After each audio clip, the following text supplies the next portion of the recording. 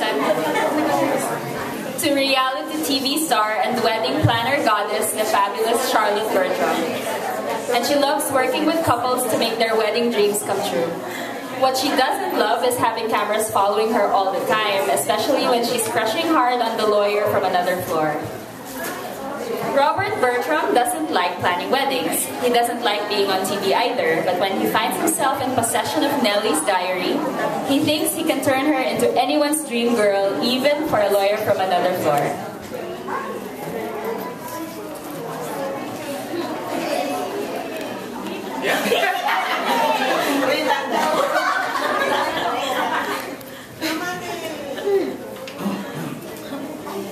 Marry me, Charlotte B. By Carla de Guzman.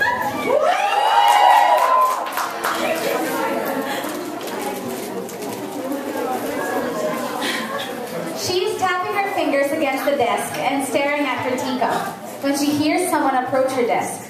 It's an incredibly tall, willowy guy in jeans and jacket. He has an easy, slightly crooked smile, tons of freckles splashed across his nose, and a shock of long brown, red hair tied back to a bun. His t-shirt was printed with the name of some indie band he liked. His jeans were a bit dirty with a rainbow of flecks of acrylic paint. His headphones swung from his backpack, connected to his phone in the side pocket of his jeans. Nellie! He greets her like he'd been the one waiting for her all day long. How's my favorite assistant? Nellie looks pleased to see Rob again. She studies him for a moment, carefully considering everything about him. She smiles, but doesn't stand up from her cubicle, typing furiously without looking at the keyboard. "Hey, Rob," she says, finishing up to give him her full attention. "I was just about to grab a snack. Wanna come?" Sure. He says nonchalantly. I could use some late lunch.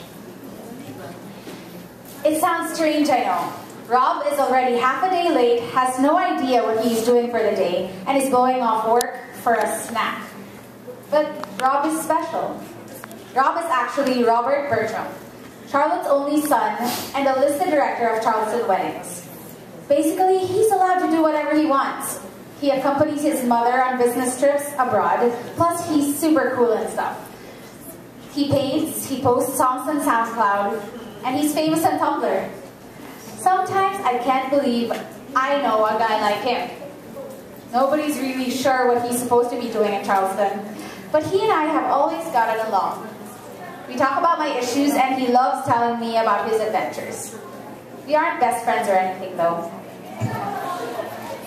The camera shows a wide shot of a huge brick building on a sloped hill, with people milling in and out. Rob's car pulls up across the street, and he and Ellie step out into the sunshine. There's a small alfresco dining area outside, and it looks like a great place for people watching. They were in the district full of old brick buildings being converted into housing. So all in all, it is the perfect afternoon break spot. This wasn't exactly what I had in mind when I mentioned a snack, Nellie points out as they hop out of his car. A quick walk up a very steep hill, the main reason why Nellie never wore heels, and they arrived at the Ghirardelli Cafe, the former location of the famous Ghirardelli chocolate factory in San Francisco. It's my favorite Sunday spot, one that Nellie and I visit a lot. Touristy as it is, the cafe always smells of chocolate and has good seating that overlooks San Francisco Bay. What's the harm? Rob shrugs, putting on a pair of sunglasses as they sit together on the patio. San Francisco always has the perfect weather. Balmy and cool enough for cardigans, but bright enough for sunglasses. Mama and her gaggle of cameramen won't be back until late. Plus, Mama told me a lot about the Knowles wedding. He gives her a pointed look, one that seemed to tell Nellie everything she needed to know about his thoughts on the subject. She waves off his look with her hand. "Let's not talk about your mother." She sighs, knowing that she would be treading on thin ice. Rob isn't exactly his mother's biggest fan. Everyone knows he would have preferred to work somewhere other than in Charleston, but ever since his parents got divorced, Robert thinks it's his duty as a son to stay with his mother until, well, until whenever. Where were you this weekend, by the way? That photo you posted on Instagram is insanely blurry. You nearly broke the internet with the number of people asking what the heck is going on. Nellie asks him, sipping her frozen hot chocolate, licking her lips in satisfaction. Rob's eyebrows shoot up in surprise. The downside of being an Instagram Tumblr famous illustrator is that he can't go anywhere without almost breaking the internet. I just like posting things that I do. Rob shrugs, chuckling like he couldn't believe his own fame.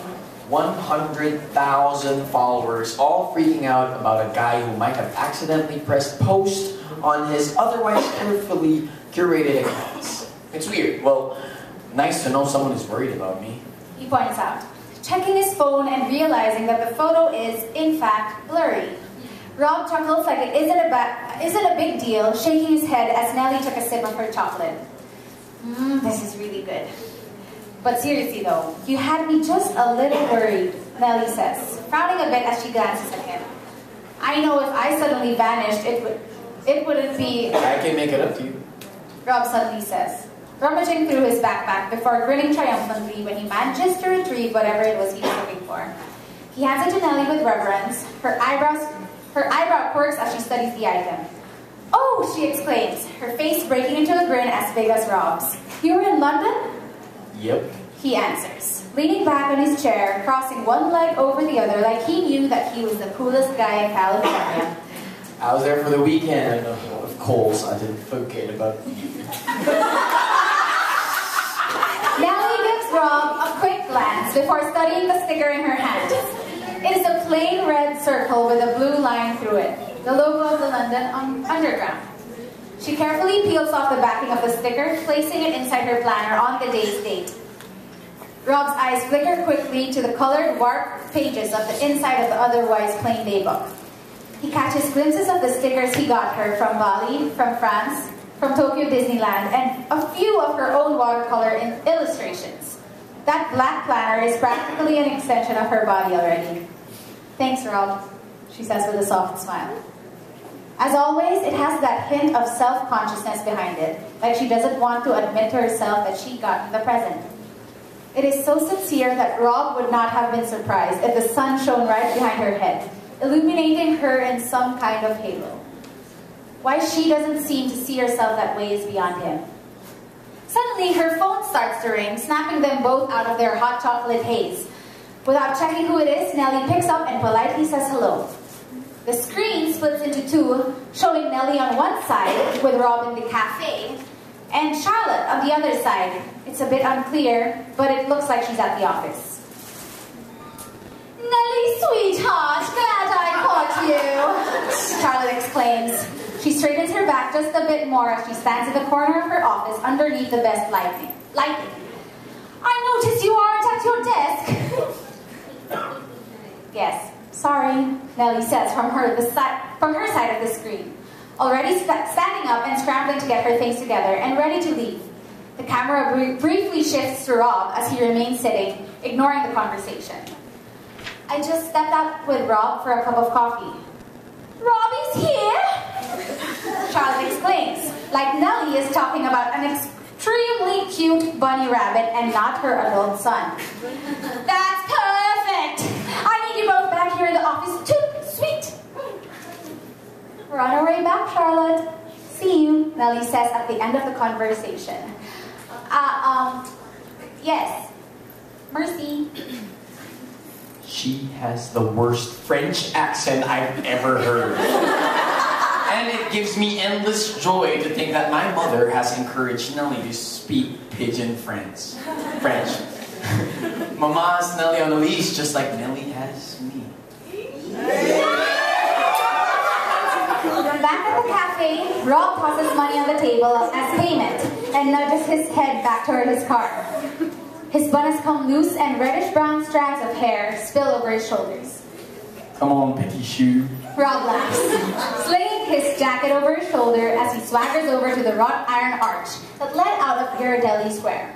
He smiles over at her and gives her a big, exaggerated wink. Let's see what Mama wants.